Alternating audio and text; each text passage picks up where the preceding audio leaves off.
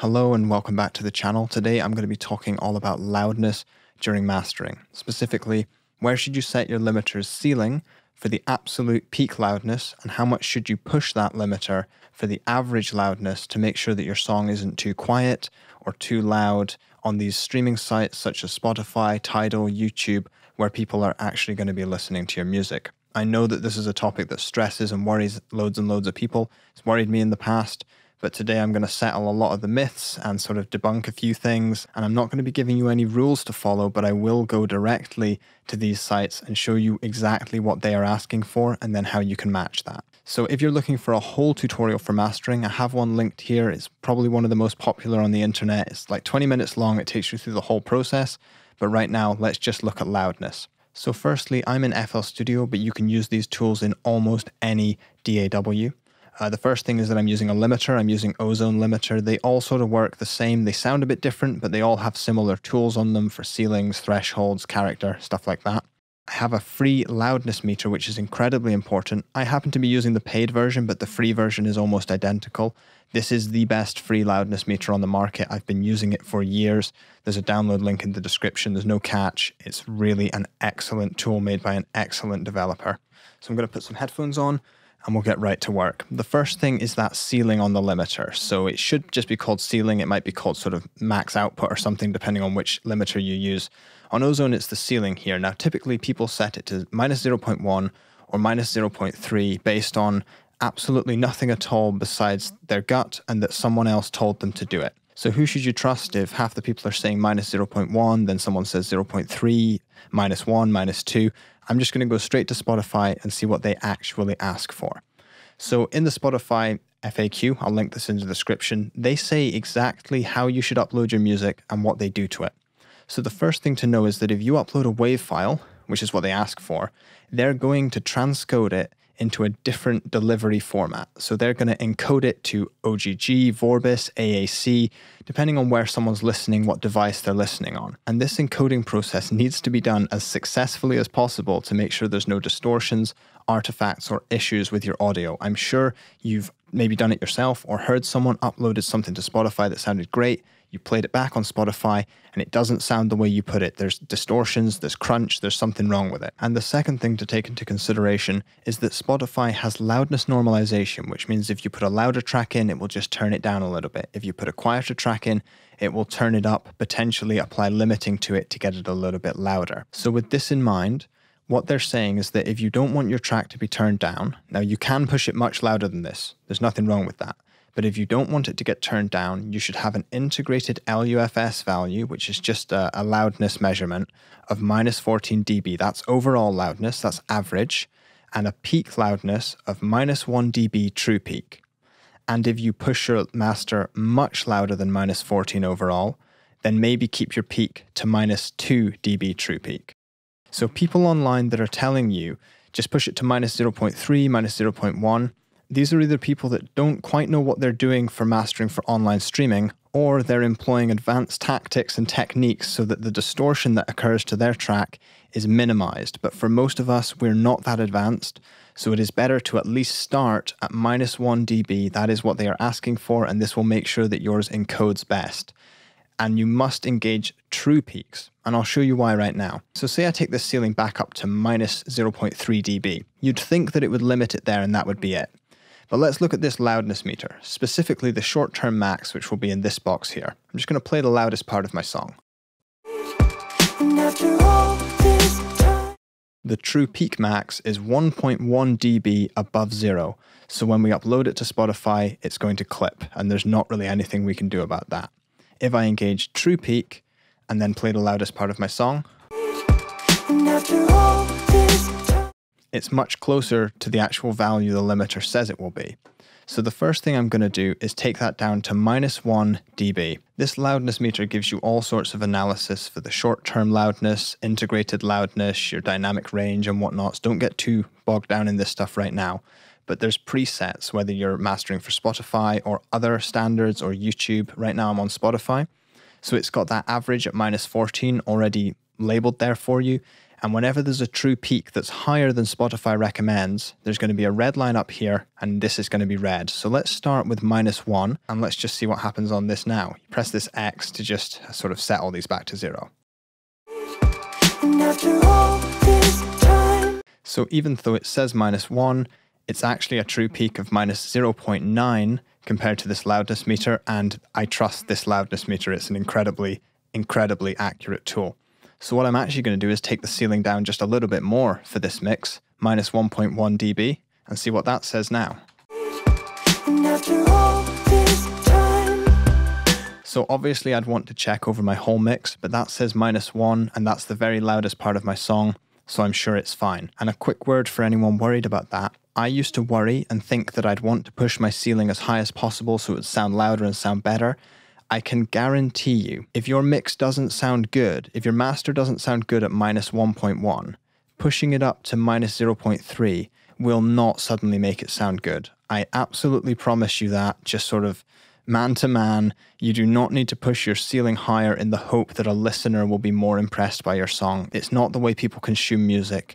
You know, Spotify's going to bring the loudness so that it matches everything else, and they're just going to set the loudness. You know, they'll be driving along, they'll just turn their volume up in their car, they'll rock the volume jogger on their headphones, and that extra 0.7 dB makes no difference. But the only difference it will make is to distort your song when it's on Spotify, which a listener could pick up on and notice that they don't actually enjoy.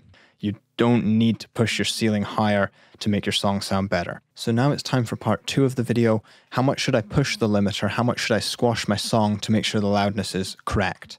So I'm going to use the Spotify guidelines, but I'm also going to use a free tool called the Loudness Penalty Analyzer, which is fantastic. I'll be back to that in just a minute. They say that they'll apply loudness normalization to your tracks. So what this doesn't discriminate against us independent artists. You know, I've released so many tracks on Spotify that this does not discriminate against us. I used to believe it did. It was turning my music down. It's not fair.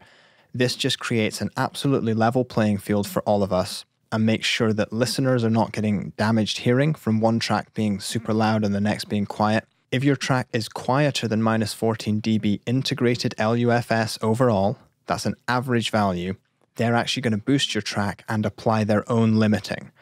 So what I would say is get it up to that value using your own limiting, because I wouldn't trust their limiting to do a better job than you can do.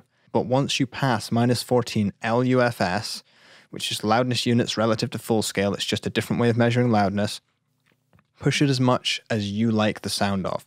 So in my case, I often like pushing it a couple of dB or a couple of LUFS louder, because I kind of like the crunch that it gives it, the kind of glue. But you don't need to if you don't like the sound of that. So I'll demonstrate here on my loudest part of my song.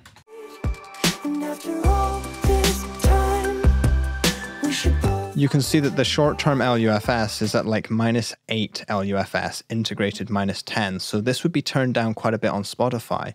But over the whole song, if you notice at the start of my song, it's actually a lot quieter. So if I stop there, you know, the start of my song has short-term LUFS -17, which is below that -14. So overall, I might be closer to the -14 than I think. So set the limiter to the point where it's, you know, it's pushing the -14 at least, and it sounds good to you, and then export a file, okay? And then once you've got that exported file, go on to loudnesspenaltyanalyzer.com, drag the file on here. It's a free service. Just drag your file on here, and what it will do when you've done that is it will show you how much your song will be turned down. This is why it's called loudness penalty. So what penalty will your song get on a streaming site? So the mix I had will be turned down by -4 dB on Spotify. I then exported a louder version, put it into this tool, and it says that on Spotify I'll be turned down -5.3. Now these are relative values, but you can't guarantee that this is absolutely correct, but it's pretty accurate. And what this means is that it gives you something actual, you know, something tangible, something that you can look at and use as an analysis tool. So after I exported the two versions, one with a threshold here and then one that was louder with a lower threshold, what you can do is then just drag them into your DAW like this. So in this case, I've got a loud one and a super loud one. This one underneath is a little bit more crunched. And then you can send them to your mixer. So I've sent this to track 1, this to track 2, And online, it said this would be turned down 4 dB, the first one, and the louder one would be turned down 5.3 dB. So back in my software, that's what I've done. I've turned one down by 4 dB, and I've turned one down by minus 5.3. And now, if I turn off my mastering effects, so I turn off that limiter and whatnot, I can listen to them the way they would be on Spotify at the same loudness and see which one I prefer the sound of.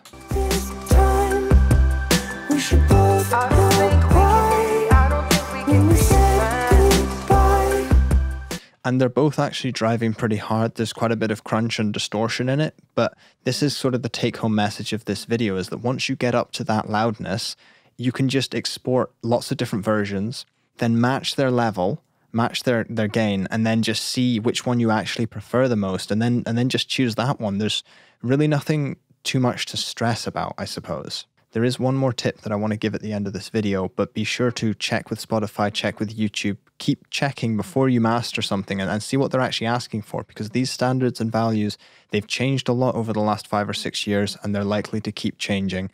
And it's nothing to be stressed about. You've just got to sort of keep with the times and just stay on top of it a little bit.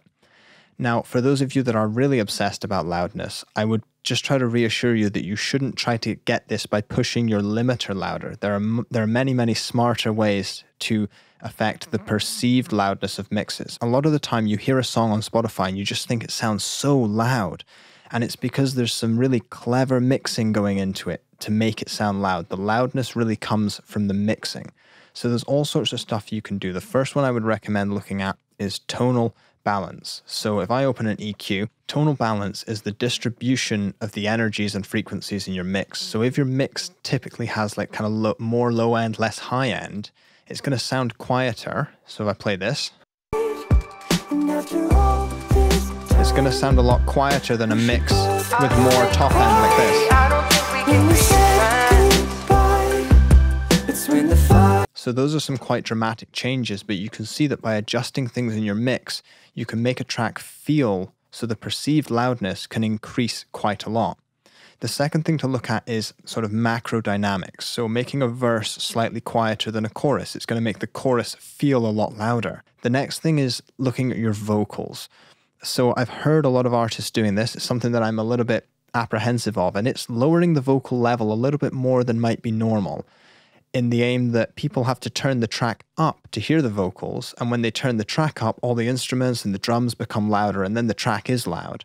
So that's something to potentially experiment with, but be careful with that one. And lastly, look at saturation in your mix. So adding, tape saturation, tube saturation within the mixing phase or in mastering itself. Subtle saturation and distortion throughout the whole track can make the track a lot more harmonically rich. It can add to the perceived loudness an awful lot. Adding saturation and distortion across a mix is very common in the industry. It's something that a lot of people do. Even if you're just blending in 2 or 3, 5% on certain tracks, you will hear the difference. And it might be a good difference. It might be a bad difference. Try not to stress out about it. Learn the loudness tools you've got. And remember that these loudness normalization rules and such, these are put in place to make this equal and fair. They're not trying to discriminate against you as an artist. So thank you very much for watching. Hope you enjoyed it, and I hope to see you in the next one too. Bye for now.